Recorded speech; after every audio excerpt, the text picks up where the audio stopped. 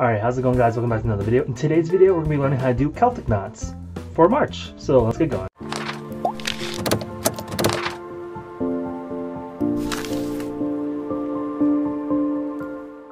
Alright, so Celtic knots is an Irish form of patterning.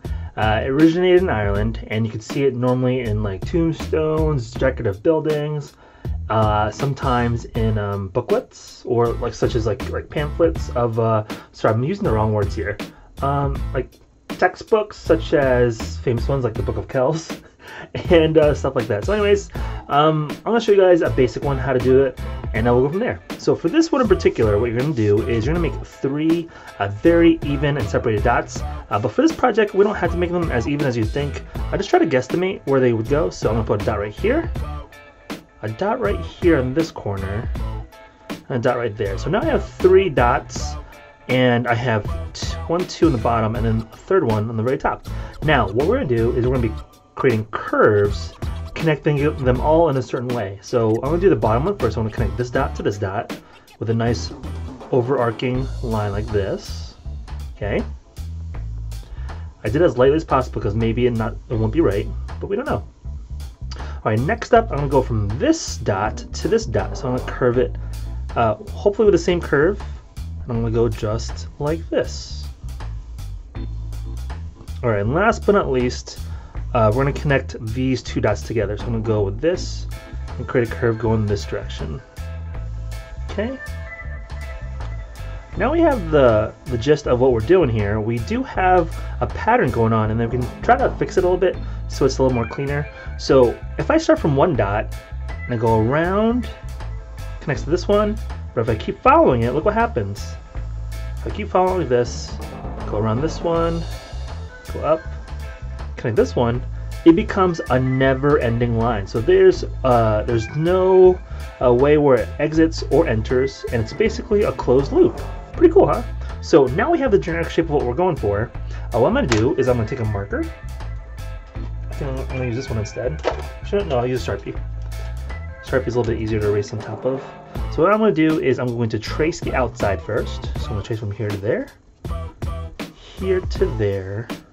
I'm going to go from here to here, then to here, and finally to here and to there.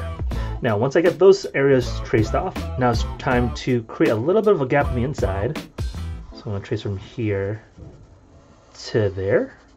Ooh, a little messy, but it's okay. I'm going to create a little bit of a gap right here. I'm going to go over here. And then what I didn't do is you're going to close them all off. So I'm going to close this one, close this one, and then finally close this one. And you're going to create a shape in the inside area, just like so. Now let's clean it up a little bit so we're not so confused with all these lines here. So what I'm going to do is I'm going to go back with an eraser and clean up my pencil lines, just like this.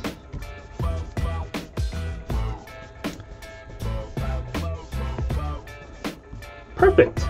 So it's starting to look like a Celtic knot. There's a couple more things we could do to make it a little more advanced, and that's overlapping and with shading. So what I'm going to do now is I'm just going to go pretend, I'm going to follow my line, and I'm going to try to pretend which one goes first, and we'll go like that. So I'm going to start from up here. So I'm going to go down, so I'm assuming this one's going over this line. I'm going to make this one go underneath this one. So if it goes underneath, it's going to go like that. And if it goes over this one, then that means these lines connect like this. So it looks like this one's going over and this one's going underneath. So if I go back this direction, if I want to make this one going over this one, then I would have to go this direction. And then it already looks like it's going underneath the other one. And there we go. So I added 1, 2, 3, 4, 5, 6 lines to connect them together. That way it makes kind of like an endless loop. So now what I'm going to do is I can shade it now with any color I want. So the generic color I want for my knot is going to be green. I'll pick green right here. I'm going to shade it all this one color, just like so.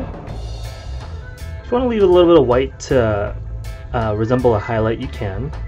Like if I want to leave this part white over here, I can. I can skip it like this to make it look shiny. You can do that if you'd like, but you don't have to.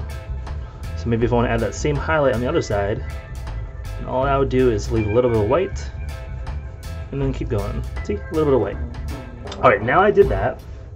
I'm gonna go with a darker green and I'm gonna shade underneath where the line intersects.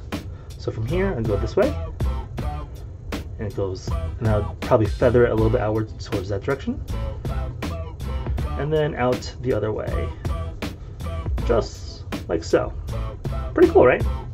For underneath here, I'd make this area darker until it reaches there, and then I'll make this area darker where it goes underneath this direction. So now you're starting to get a real sense of what's on top and what goes underneath. Pretty cool, huh? I think it's pretty cool. Alright, so I'm going to continue this by going a little bit lighter on each side. And I can definitely see that it's looking more three-dimensional and a never-ending line. So now all I gotta do now is decorate it. And that's basically it. So this was a pretty easy project. You can do any decorations you want. For me, to make it a little bit easier, I will go back with marker and maybe add some stripes. And then I'll call it done. Alright, so here we go. I'm going to add maybe that color, this color. I'm going to leave parts white. And it should be really cool. Alright, so here I go. I might have to speed up the video, but we'll see. I'm going to start in the very end here. So I'm just going to speed up right now.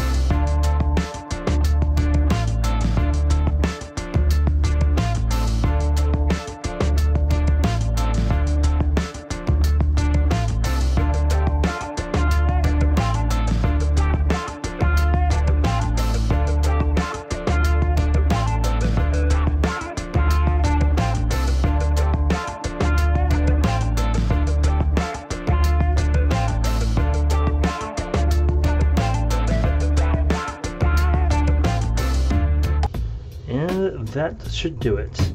There's other ways how I can make this more detailed, such as like stars, clovers, and other things like that. But to save time for this video and to save my day so I can do some other things, I'm gonna call it done early. So this is the Celtic knot. I hope you guys enjoy it.